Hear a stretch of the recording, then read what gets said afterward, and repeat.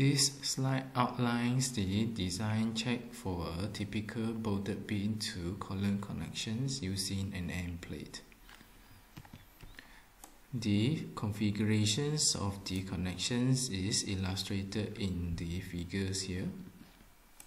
There are three main components in the connections. This is the column, this is the beam, and there is an end plate in between the beam and column.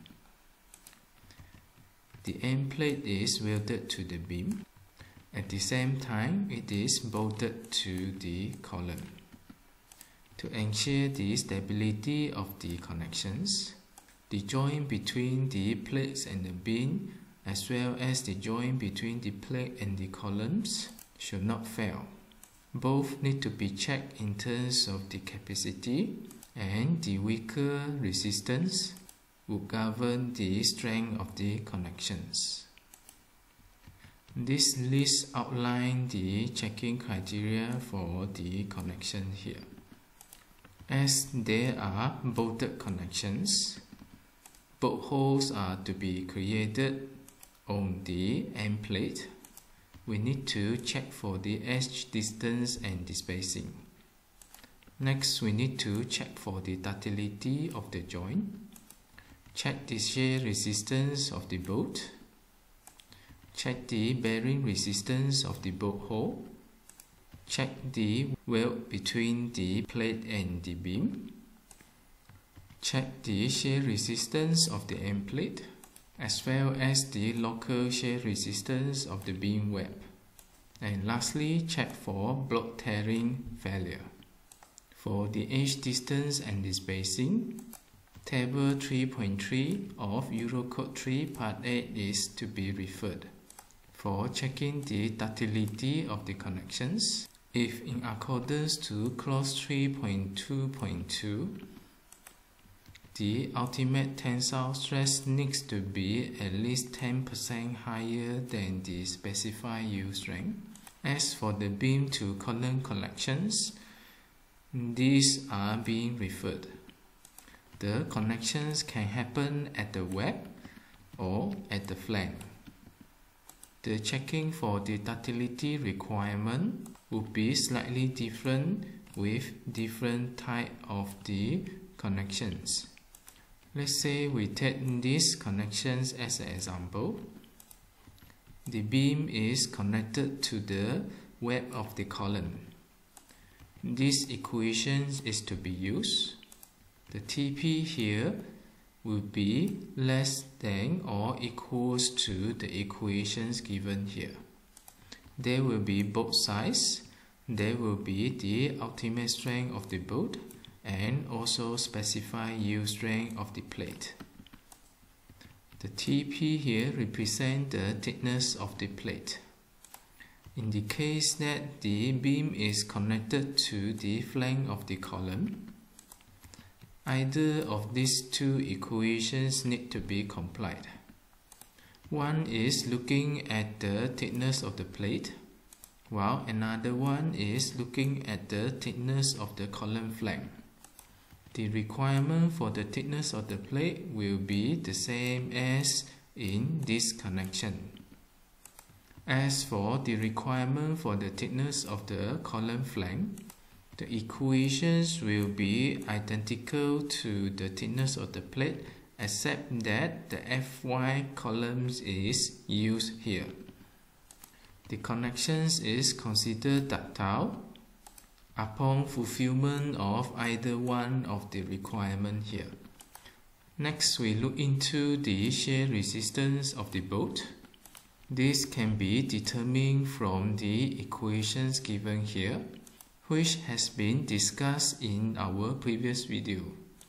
Following will be the bearing resistance of the bolt hole, which can be determined from this slide, and it is also being discussed in our previous video. Next, we look into the resistance of the welded connections, which can be referred from this slide and this example, which have also been discussed in our previous video. Next, we need to determine the shear resistance of the end plate. To check for the shear resistance of the end plate, the shear load need to be less than the shear resistance of the end plate, so that the ratio here it will be less than 1.0. In terms of the shear resistance, we need to check for the plastic shear resistance and also the shear resistance in the presence of the fastener holes. The equations are given here. The two cases here refers to two different shear planes. For the plastic design, we are referring to the shear plane here. As for the presence of the fastener hole, we are referring to the shear plane here. We shall discuss one by one in detail. Let us look into the plastic design of the shear resistance. The equations is given here. The AV here represents the shear plane. Fy is specified yield strength of the steel. Fy divided by square root 3 represents the shear capacity of the plate, and the factor of safety gamma m naught will be equals to 1.0. The AV here is obtained from these equations, which is divided by a constant number of 1.27. The 1.27 is the coefficient for the steel plate. In case that an angle is being used, the coefficient will be equals to 1.0.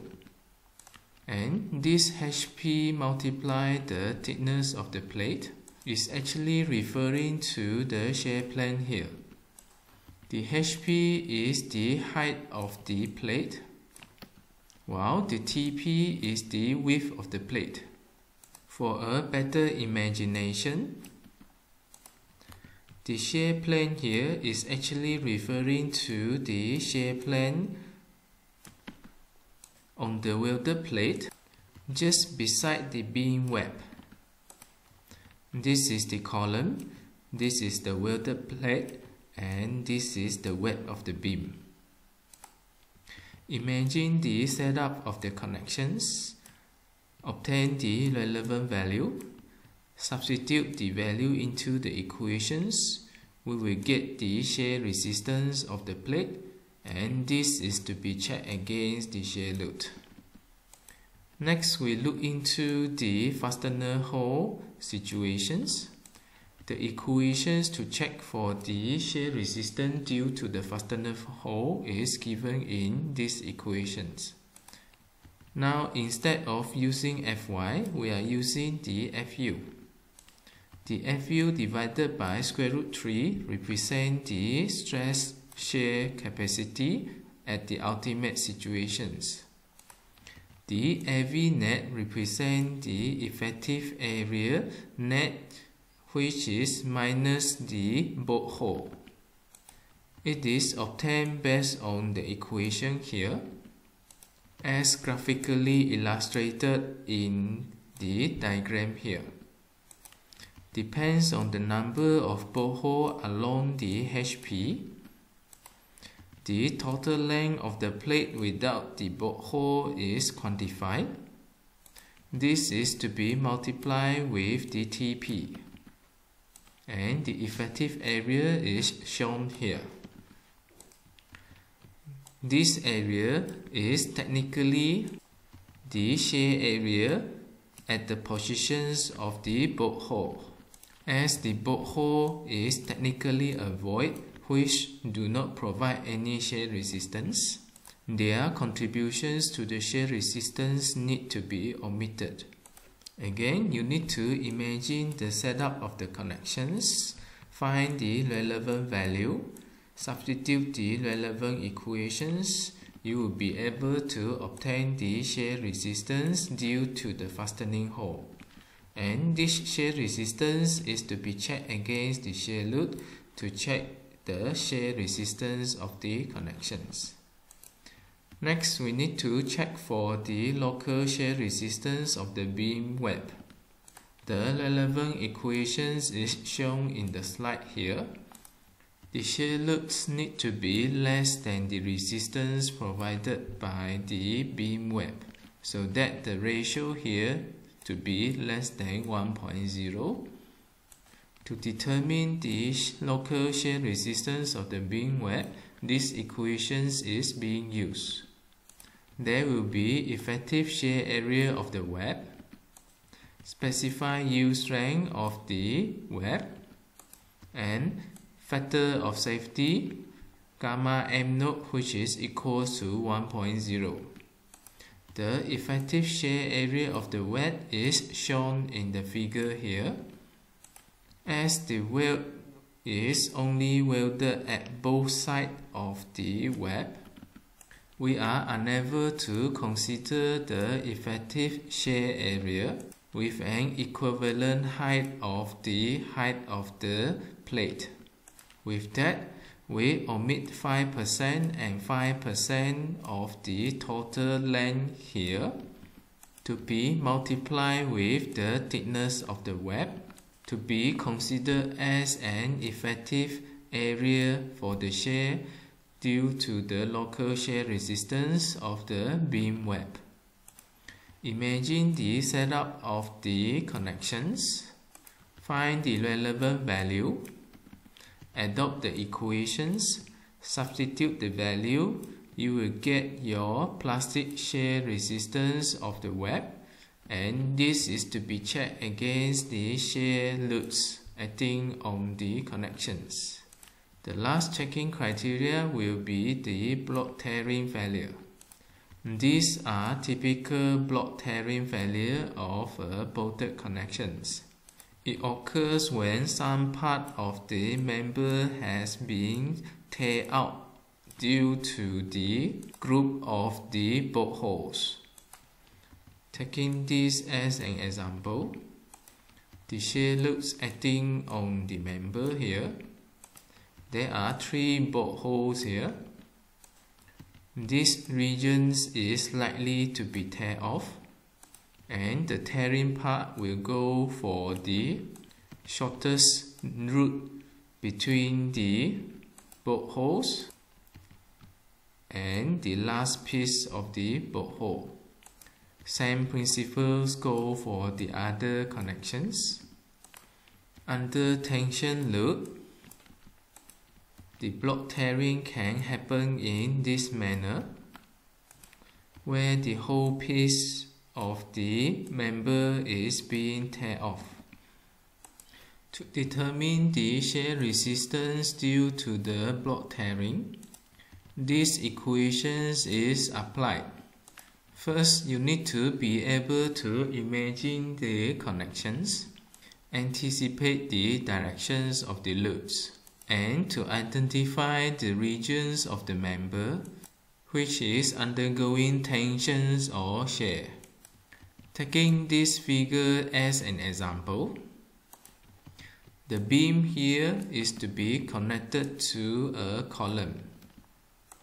The columns provide the reactions to resist the shear load acting on the beam. Under such circumstances, this region will undergo shear while these regions will undergo tension, so that the block here would tear off. From there, we will be able to determine the effective area under the shear and under the tensions.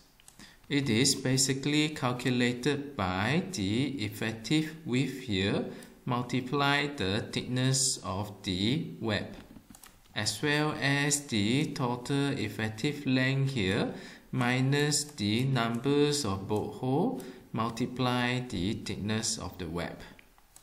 With the effective area determined, the tensile component is determined by these equations, which is in the function of Fu and gamma m2. Gamma m2 is equals to 1.25. As for the shear component, the shear stress is to be quantified. The factor of safety will be gamma m naught, which is equals to 1.0.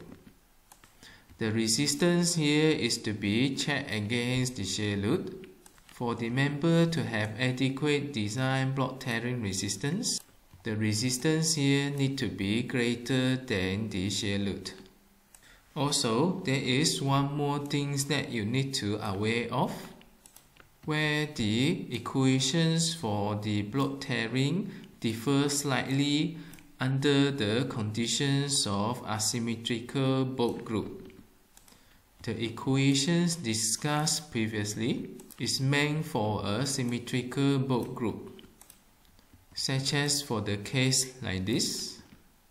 In the case of the asymmetrical bolt group, which may lead to a resultant rotational effect of the connections, the tension component is to be reduced by half. With that, this outlines all the calculation check for the bolted beam to column connections using an end plate. In summary, you need to be able to imagine the setup of the connections for you to check and design for the connections. Some of the criteria are met for the bolted connections. Some is referring to the welded connections. You need to be able to imagine the locations of the shear plane, as well as the shear resistance of the web, and also imagine the possible failure in terms of the bolt tearing.